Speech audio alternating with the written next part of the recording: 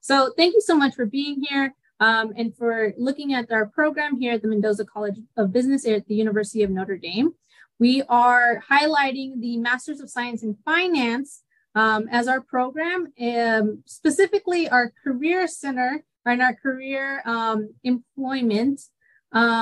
Career Development Center here that we have here on campus.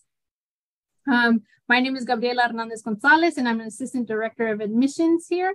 And then our Academic Director, Dr. Catherine Spees, although she is not here, she's a lovely person to meet. And I want to make sure she's highlighted every single time. And then Mindy, do you want to introduce yourself? Hi, all. Welcome. I'm Mindy Evans. I'm the Masters of Science and Finance Career Coach here at Notre Dame, and I work on a team of specialized Masters coaches. We have one assigned to our accountancy program, one on our management program, one with business analytics, and one with nonprofit administration. So we work as a team, and I specifically focus on working with Masters of Science and Finance students.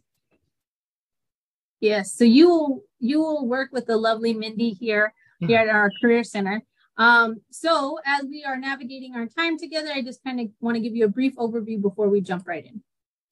We're going to do some introductions, which we already did. We're going to jump into our mission here at the University of Notre Dame, specifically the Mendoza College of Business.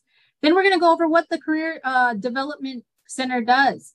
What can you do as prospective students, as well as understanding our website, and then overall the employment report, which we released in January. And then we're going to have a small segment for questions at the end.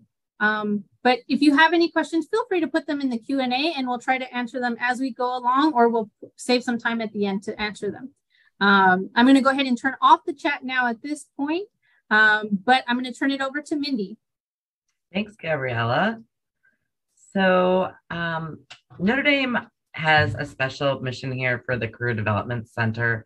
Our mission is to help students obtain, as you can see on your screen, obtain careers that allow them to be their best and to have a positive impact on their organizations, communities, and family. Sorry, I don't have that memorized yet.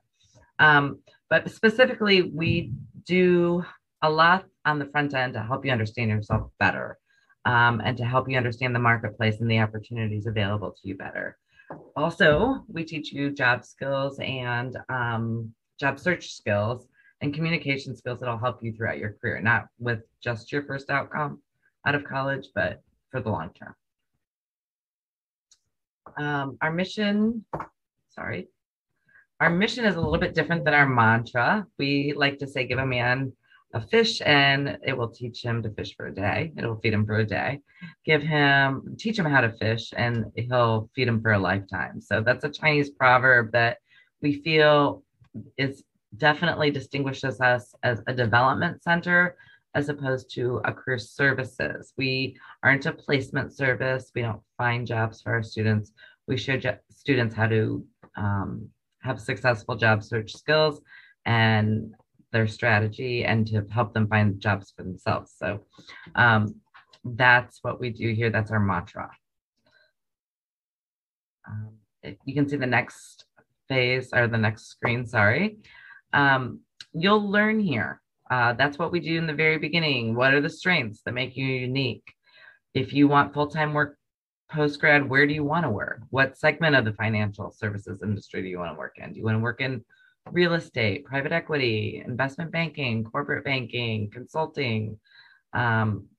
What part of those industries interest you? What makes you a good fit for those industries? That's a lot of what we do in the very beginning, is discernment and learning. The second thing you'll do in this process is you'll engage with alumni and employers during our on-campus events. You'll get comfortable with presenting your own personal elevator pitch. You'll do that millions of times at career fairs, as well as through LinkedIn messaging with alumni. You will act on your job search strategy through networking, applying, interviewing.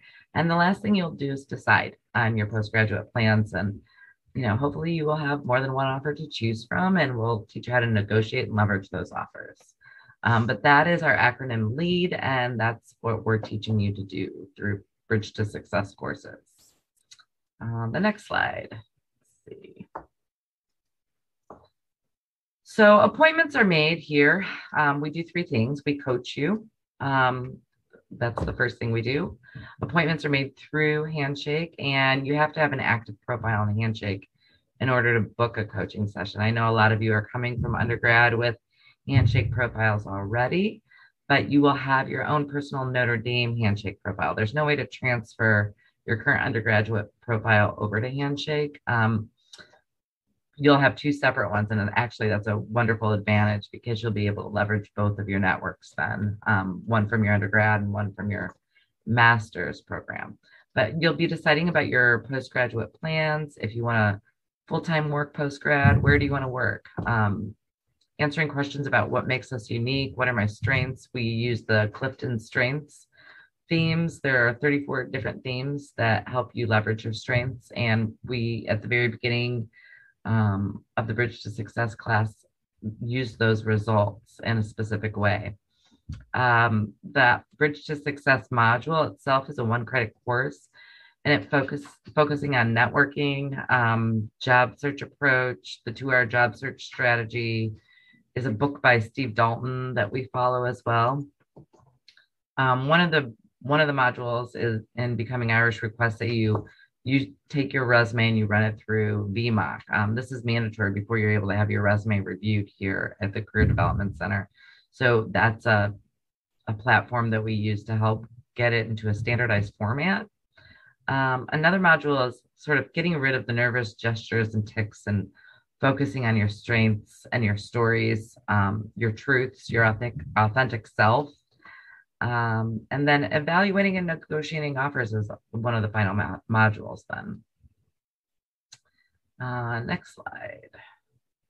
Another thing we do in the Center for Career Development is events. So we participate with undergrads, fall career fair, as well as the spring career fair. And those 2 career fairs details are always uploaded into a centralized site called careerfair.nd.edu. All of those, both of those events, are all colleges' career fairs. So there are satellite events that are also specific to students in the ITAU college, as well as marketing, meet the firms, accounting, meet the firms. The Connective is the tech event. And all of those satellite events specialize in a certain area, whereas the all colleges career fairs have employers from all industries. So the virtual consortium actually is one of the events that we also do here in our office with a consortium. So we work with 7 different business schools to bring their students as well as our students together. So it's like a one-stop shop for employers. They get to see students from different master's programs at different campuses. Our consortium is with Cornell, University of Michigan, Georgetown, UVA, University of Texas, Austin, Vanderbilt, and Duke. So next slide.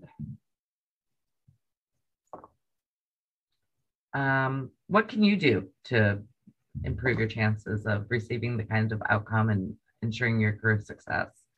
If you really take the time to understand your strengths and how they make you unique, this is maybe one of the biggest hurdles. It's hard to do some self-actualization, but this is actually the time to do it. And who you are and what you want to contribute and why is pretty deep, and it can be confusing. But that is one of the biggest hurdles in taking time to really evaluate your strengths. Also, getting involved. It's a great resume builder. There's many opportunities to be involved in the MSFA clubs. There are several MBA clubs that are open to our master's students as well. Utilizing your career coaching resources is another one. Scheduling one-on-one meetings with us.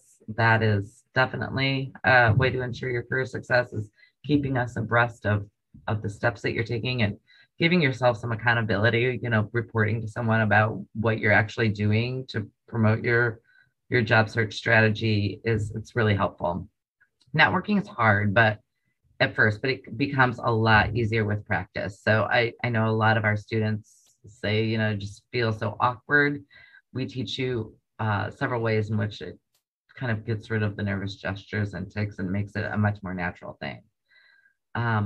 Also, of course, our alumni network, it's first in class. So, definitely leveraging our network is going to be to your benefit, and as well as going to events. And last but not least, taking accountability, show up. If you say you're going to attend a career fair one-on-one session and an employer sits in that Zoom session and waits for you to show and you never show, that not only hurts your brand, but it hurts our brand as well. We want our students to rise to the occasions and the expectations they set for themselves. So those are the things that we think can help you and what you can do. If you want to take a look at the next slide, this is our career development website. It's new. So if you want to scan that, there are a lot of resources there that you can take a look at in advance of coming to campus. So that might be helpful to you. The next slide sort of gets into our outcomes. So 100% of our students in the class of 22 received outcomes and accepted those offers as well. 80,000 was the median salary of those offers. I think the high salary was 110. I think the low was 47,000, something like that. But if you want to take a look at the next slide, or wait, actually, before you do that, sorry, go back, Gabriella. That scan code, that QR code there, will take you to the actual employment report. That is that's the link to that actual employment report. I'm going to give you a few highlights in the next screen. You can go to the next screen right now. Here are a couple of the opportunities that our students received. People often ask, what kinds of jobs are students getting coming out of the MSF program? These are just a list of some of the roles: advisory consultant, capital markets analyst, just make this a little bit bigger. I'm sorry, it's hard for me to read. Consultant, credit analyst, data analyst, finance leadership development programs, financial analyst, investment banking analyst, investments analyst, junior audit associates, private banking analysts, private equity analysts, strategy and operations analysts. And a lot of times students ask me, what can I do right now? What can I do to ensure success for when I'm graduating? And one of the things you can do is explore some of those roles. Look up what it means to be an advisory consultant, capital markets analyst. If you're not sure if you want to get into real estate, private equity, IB consulting, if you're not sure what you want to do, explore some of these roles. Find out what they actually do on a day-to-day basis. Leverage your undergrad.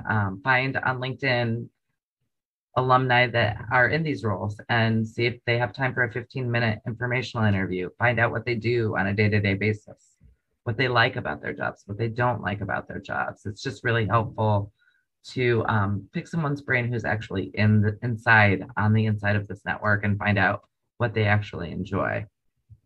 And then I think our last slide here is regarding questions. So if you have any specific questions that you want to address or you need additional information, I'm happy to answer any specific questions you have. I'm at mevans8@nd.edu. And then I think Gabriella's is msf.business@nd.edu. So any specific questions? And really quickly, before we jump into questions, I want to make sure that everybody knows that we do have an application fee waiver code for your use.